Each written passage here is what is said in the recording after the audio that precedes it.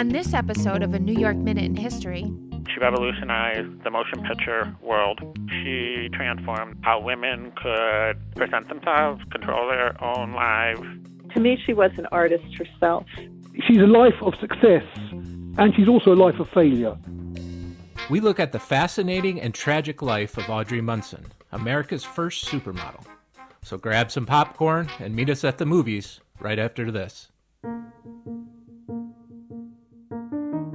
From the Irish invasion of Canada to the early days of the movies, the William G. Pomeroy Foundation is delighted to sponsor this podcast to broaden our understanding of history. We are also proud to help people celebrate their community's history by providing grants for historic roadside markers. Here in the Empire State and across the country, we support marker grant programs that include commemorating women's suffrage, civil rights, folklore, and sites on the National Register of Historic Places. Since 2006, we funded over 1,300 markers across all our programs nationwide.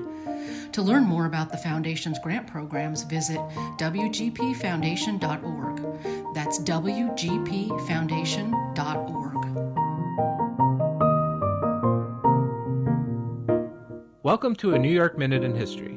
I'm Devin Lander, the New York State historian. And I'm Lauren Roberts, the historian for Saratoga County. We're going to the movies today, but really, we're talking about a William G. Pomeroy historic marker in Oswego County. This one is in New Haven, outside a cemetery on State Route 104, and the inscription reads, Audrey Munson, 1891 to 1996, heralded as world's most famous model in early 20th century, posed for many sculptures and civic monuments, buried here. Audrey Munson is widely considered America's first supermodel, but maybe not in the same sense we think of a supermodel today. She was the muse behind many of the country's civic monuments, especially in New York City. She's said to be the model behind the Walking Liberty half dollar, and she also had a silent film career.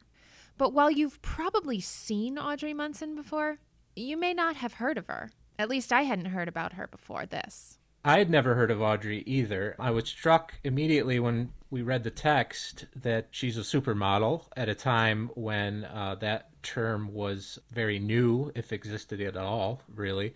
She lived an extraordinarily long time, an extraordinarily interesting time. So when we dug into this topic, we found out that, as with so many of these markers, they direct us to topics that are extremely deep and extremely complex. And the Audrey Munson story is certainly that. So one of the first people we spoke to was James Bone. Hi there, how are you? The author of The Curse of Beauty, The Scandalous and Tragic Life of Audrey Munson, America's first supermodel. I'm originally British, but I'm an adopted New Yorker. I was at university in New York, and then I became a newspaper correspondent in New York. And for 22 years, I was the New York correspondent of the Times of London newspaper. How's the audio quality? I've got builders working... James joined us on a call from his home in London and told us a little bit about how he came to be interested in Audrey as a subject. I have a friend who lived in a loft in Soho, and she looked out at a statue which is on top of the municipal building, and way up at the top of that is a gold figure of a woman. It's called Civic Fame, and it's actually the second largest sculpture of a figure in New York City after the Statue of Liberty. My friend had looked up what little she could learn about that sculpture, and she'd seen a reference to the model, Audrey Munson. And so I took a look at it, and honestly, I wasn't really prepared for the embarrassment of riches I found when I looked at Audrey Munson's life. She's not just in that statue, she's in many of the statues in New York. The Strauss Memorial up at West End Avenue and 96th Street, in Columbus Circle, the main monument. If you go to the Brooklyn Museum, Miss Manhattan and Miss Brooklyn, I can go on and on. There are so many. I suddenly realized I'd been living in this city, and here was something all around me that I hadn't seen. Audrey was born on June 8, 1891, in Rochester, New York, and died on February 20th, 1996, just a few months shy of her 105th birthday. They would eventually settle in the village of Mexico, New York, in Oswego County, a very rural area. Her parents divorced when she was young, and her mother, Catherine, who was known as Kitty, moved with Audrey to Providence, Rhode Island, where she took music and dance classes. It was pretty clear that from a young age, Audrey was interested in becoming some sort of performer. And at that time, of course, performers normally would work on the stage. The film industry was extremely new at this time in the early 20th century. So if you were a performer, chances were you were going to be some sort of dancer or singer on the stage. So how did she go from being an unknown in Providence to being a world-famous model? One of the things that I found really interesting about reading James's book and speaking to him was Audrey did have some level of success. She was in a chorus line when they lived in Providence, and actually that show toured the country. So New York City obviously was the center of the entertainment industry then, as it is now, and they moved there really to pursue a career for Audrey, which she did find some work on Broadway. Again, it was an ensemble type work, but how did she become famous and how did she become a model is a really interesting story. She was shopping with her mother. Her mother used to chaperone her everywhere. I mean, this is a beautiful 18-year-old girl in the big bad city. They noticed that they were basically being stalked. They noticed a man following them as they were shopping, and finally they ducked into one of the department stores and waited for the guy to go, but the guy didn't go. He waited outside. So finally, Kitty went out to confront him. He very politely introduced himself as a photographer, and that was a new thing as well at that time, really. He asked that Audrey come and model for him. Now that sounds kind of sketchy, and certainly sounded that way to Kitty and Audrey, but for whatever reason, they agreed to go to his studio and realized that he was a legitimate photographer, which was not a common thing at this time. And it was really through the photographer that Audrey was introduced to the world of art. And she was actually quite lucky with her entree into the art world, because there were a lot of charlatan photographers and artists around, rich dilettantes who, a good way to get close to a girl was to ask her to come back, look at his etchings, and then ask her to take her clothes off and sketch her. This photographer wasn't like that. He was doing ensemble modeling of women in draped materials and gowns and things that looked rather like classical paintings, but they were in the new medium of photography. So that was his thing. That was his angle, really.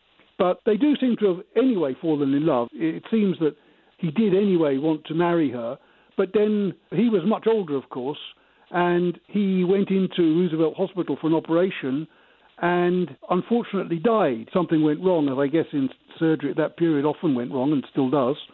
But he had already introduced Audrey into his circle of more serious friends. Although Greenwich Village was the centre of the art world, there was a satellite community in what's around Lincoln Center now. And so Audrey got involved in the artists up there, first of all.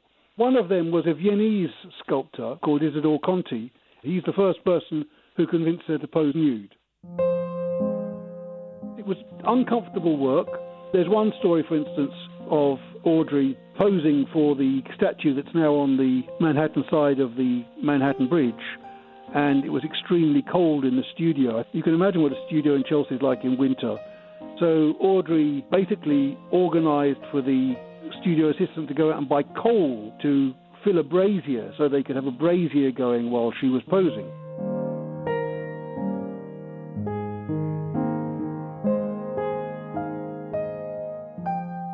There was another incident that she recounts where the painter wanted her to stand under a cold waterfall because he wanted to paint her standing under a waterfall, and she didn't want to, and he apparently pulled a pistol on her and told her he would kill her if she didn't stand under the waterfall. And then the other thing is, the actual process was quite arduous. So, for instance, when you cast a woman in plaster, as some of the sculptors did, she describes standing there, and there are two men. One has a bucket of warm plaster of Paris with rags, and the other one takes those plaster-soaked rags and wraps them round, starting at Audrey's feet, and wraps them all the way up her legs and around her hips and around her torso and around her breasts. And finally gets up to her face, and they have to put a little silver pipe in her mouth so she can still breathe. And of course, the important thing, which Audrey complained she didn't do properly, is that you have to breathe in before the plaster sets, because if you breathe out, you won't be able to breathe in again.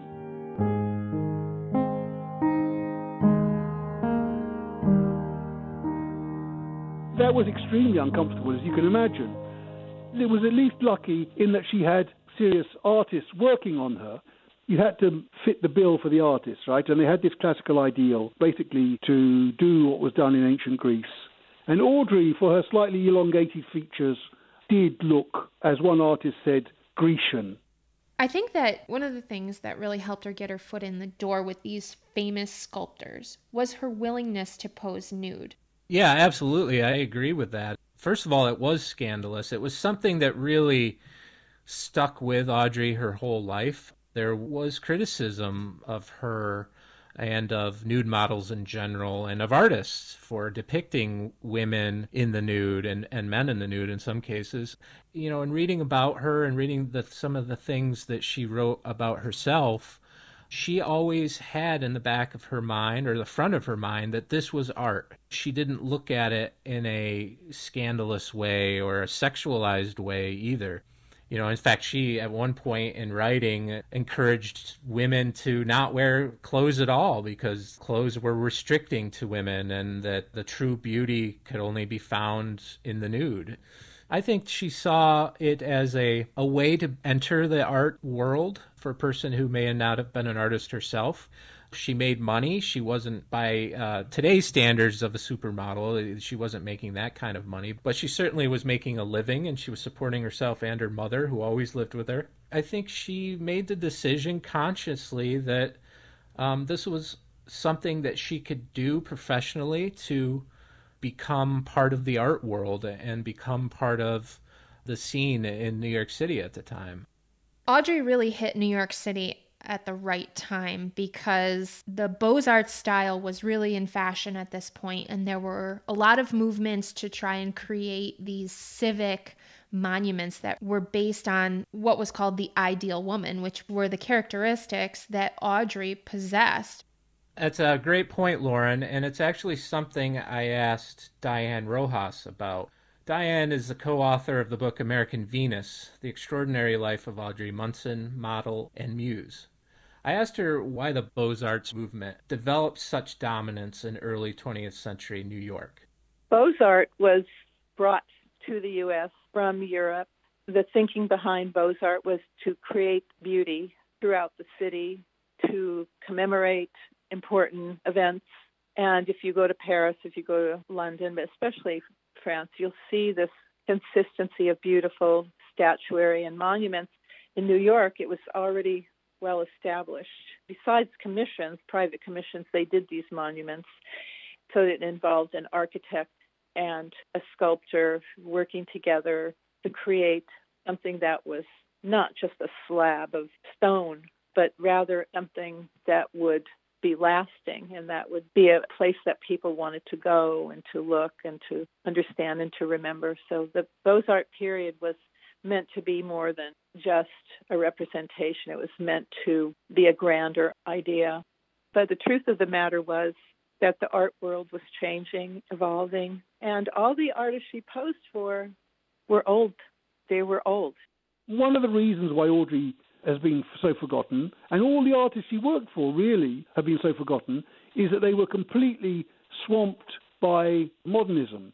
The modernists arrived in America normally dated to the 1913 Armory Show on Lexington Avenue, where you had the leading European modernist show for the first time in America.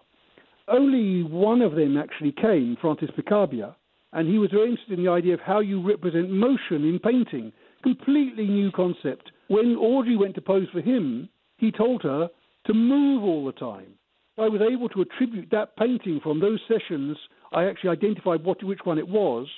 It's completely abstract. You wouldn't guess it was a woman. Audrey didn't like that kind of stuff at all. I mean, she was very conservative in her taste, and she called it an incongruous collection of colour splotches. Not the kind of thing you need somebody to sit there for hours to reproduce them.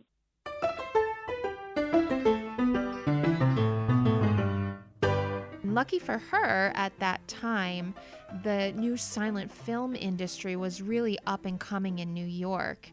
Audrey ended up making 3 films during this era, the first being Inspiration in 1915, which was made in New Rochelle, New York.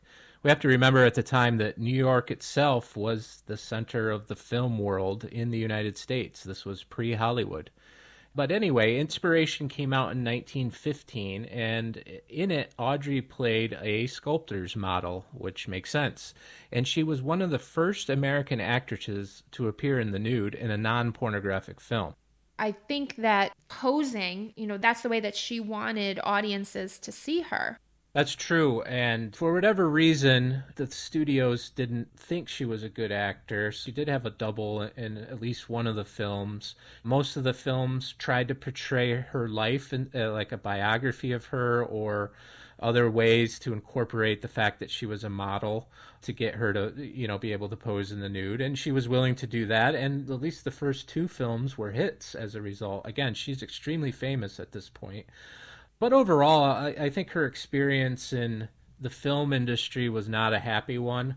The third film she made during this era was called Girl O' Dreams and was actually completed in 1916, but never released. In fact, most film historians say the film was never even viewed. She ended up suing several of the film producers for missed payments and for money that she felt she was owed. She didn't like the fact that she had a scene double. Also coupled with this was the Wilkins scandal of 1919. Having had a mental breakdown and come back to New York, she put herself, it seems, under the care of a quack doctor called Walter Keane Wilkins. He had a place on 65th Street, which is her old haunts up by Lincoln Center there, right? That old area that we were talking about before. She had a room there. He was on his 3rd wife and ended up having an argument, possibly about Audrey, and the doctor's apparent obsession with Audrey, with his wife, and ended up smashing her head in with a hammer, killing her.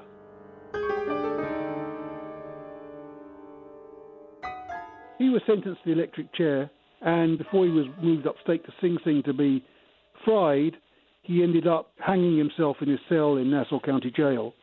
There's no evidence that there was any sustained relationship between Audrey and the much, much older Dr. Wilkins, but the press speculated a lot about that. They called it the eternal triangle, the love triangle. She was a famous celebrity. It was a scandalous case, and one of the reasons she's retreated back up to Syracuse and back up then eventually to Mexico was to avoid the fallout from that case. I think we see a couple things coming together here. First of all, you mentioned the change in the style of art, where Audrey really wasn't the most requested model anymore because her kind of classical style was not in the forefront in New York City or in other places in the country.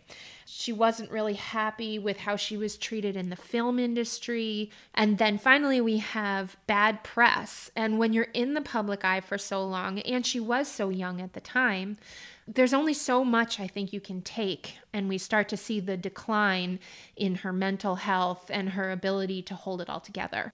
Eventually, her and her mother moved to Mexico, New York, and she does try a couple comebacks. She does star in another movie. She also wrote an advice column beginning in 1921 that was published widely. There's some evidence that that may have been ghostwritten, but either way, it got her name out. It seems that those types of things didn't last, and, she was forced to come to a conclusion that she wasn't going to be famous anymore. And I think that was really damaging to her. But I'm curious, because I know that this is part of her life that you investigated thoroughly. What led to her eventual institutionalization? Yeah, you can almost imagine she has to leave New York City. Her comebacks have not worked. They're struggling for money. And in this town, it was known what she had done in the past, that she had posed nude, and it seemed like it was even less accepted in this part of New York than it was in New York City. She really felt ostracized there. This kind of downfall certainly added to her depression and anxiety. It did lead to a couple suicide attempts. And her mother felt that, she couldn't take care of her anymore, that she was a risk. She needed some medical care. Kitty at this point was still by herself. She never remarried after her divorce. So on Audrey's 40th birthday, her mother institutionalized her, and she was put into the state hospital up in Ogdensburg, New York. And that's where she lived for the final 65 years of her life. I was lucky enough to talk to the Oswego County historian, Justin White.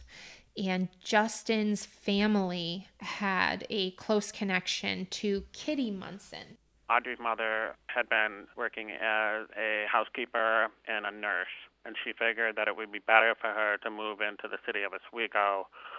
This is when she met a couple named Thomas and Lucy Starrett. They became very friendly with Kitty and offered the upstairs of their Victorian home. My great-aunt and my great-uncle got married in 1948, and they were friends with Tom and Lucy as well. They needed a place to stay as newlyweds, and they said, well, you'll have to live with this elderly woman that we're taking care of, and maybe you can help us too. So they shared the second floor with Kitty. They did periodically take her to Ogdensburg, but it was about 100-plus miles trip. Her mother, Kitty, thought that was a temporary situation, but it turned out not to be. Well, after a while, Audrey was treated very well. She had good experience with her roommates. Some of the people that we have met through the years that took care of Audrey have discussed how beautiful she was, kind she was. They said that she was their celebrity patient. And I think it's important to note that she really felt like the institution was her home. It was her refuge. Being in an institution where life was very steady was probably comforting to Audrey. Audrey herself limited the people who were able to visit her.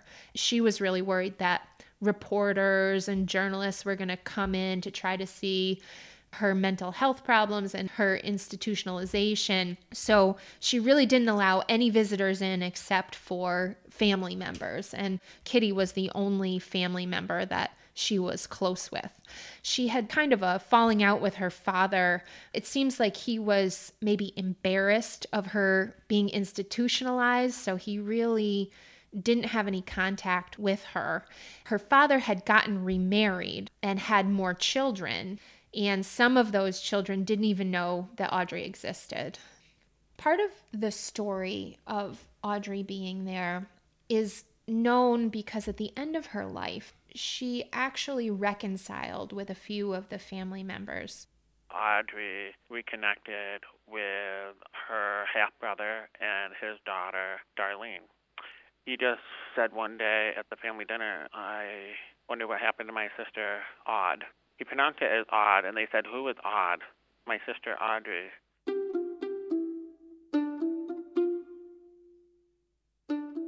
And they said, tell us more. Is she still alive? Where is she? And he did not know at that moment in time. He hadn't seen her since he was a little child. And before he passed, his dream was that he would be able to find out what happened to her. And if she was still alive, that they could reconnect. So back then with the HIPAA laws, it was very difficult for Darlene and her sister to seek out Audrey. They also had to address the question to Audrey whether she wanted to accept a visitation. And at first, she said no. But the staff and the doctor said, we think this would be good for you. So she was allowed to see her brother. They celebrated her birthdays. Obviously, they were able to do that because she lived to be 104. At one point, she no longer needed to be a patient, and they moved her to a further north nursing home.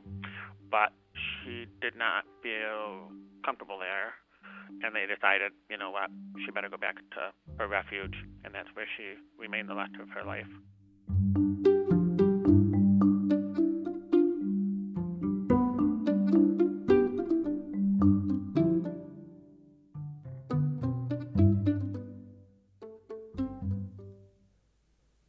So after Audrey passes away, she's initially buried in an unmarked grave, right? Yes. So when Audrey died, her niece, who she had become close with, took possession of Audrey's ashes, and she really wanted to bury her with her mother, Kitty. But at the time, there was no find a grave. It was difficult, and her niece couldn't find the location where Kitty was buried. Kitty's also in an unmarked grave. Remember, she didn't have a lot of money at the end of her life. So it ended up that the niece put Audrey's ashes in with her father in the New Haven Rural Cemetery.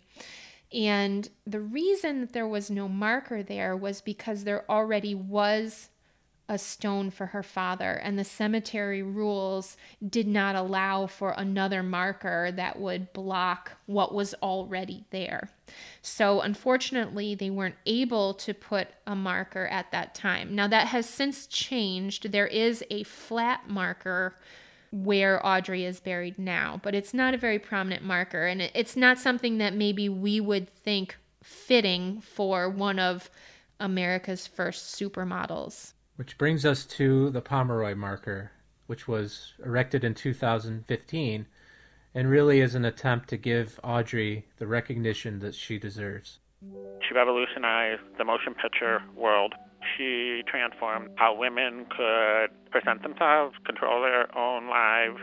She became the most famous woman of her lifetime in the art world. In American Venus, Exposition Girl, Miss Manhattan, and Queen of the Artist Studios. To me, she was an artist herself. And it's all over New York City. Sometimes you see a person on the street or someone you feel drawn to them. And I felt that for a statue. It was brave of her to pose nude, and she was a serious person. She did take her job seriously. But she's a life of success, and she's also a life of failure, right? It's like there's only one feminist narrative, which is you can only write about women who are successful and overcome the odds and become great successes, right? But to me, that's not really history. I mean, take somebody's life and just tell the story of the life in all its complexity the way it is. One of the main takeaways from Audrey's story for me was that it's so easy for people on the outside looking in on what appears to be a glamorous, star-studded life of a supermodel. But maybe that glitter blinds us to the unbelievable pressures those individuals are faced with every day, especially when they're female. It was really pretty a short time that she was seen as perfect. And I think that says a lot about, and even today, a lot about how short-lived the female body is seen as perfect. And I think you can see that in the entertainment industry, whether it's an actress or a singer or a dancer. You have that really short window when the body is idolized, and then it goes away. And what happens to those women? I think that's a great point, and you're right that it continues to happen, and Audrey's story is not unique in that regard. Also, what I find interesting, and as we were doing research for this episode and speaking with our guest authors, was really about the art that still exists in New York City and elsewhere. We see these types of sculptures and monuments, and we don't often think that this was based on a real person. At least I didn't. I thought that perhaps the artists would come up with the perfect ideal through their own imagination or based on Renaissance art or something like that. But then we learned that Audrey was a real person, and she had a real life, and she had real success, and then she had real failure, and it really humanizes these iconic sculptures of Audrey and really puts a human face on the art world itself. Thanks for joining us for a New York Minute in History. This podcast is a production of the New York State Museum, WAMC Northeast Public Radio, and Archivist Media, with support from the William G. Pomeroy Foundation. Our producer is Jesse King. We'd like to thank James Bone, Diane Rojas, and Oswego County historian Justin White for taking the time to speak with us. For more information on Audrey Munson and pictures of some of her monuments, check us out at wamcpodcast.org. Next episode, we get out of the studio and search for Timbuktu in Essex County. Until then, I'm Lauren Roberts. And I'm Devin Lander.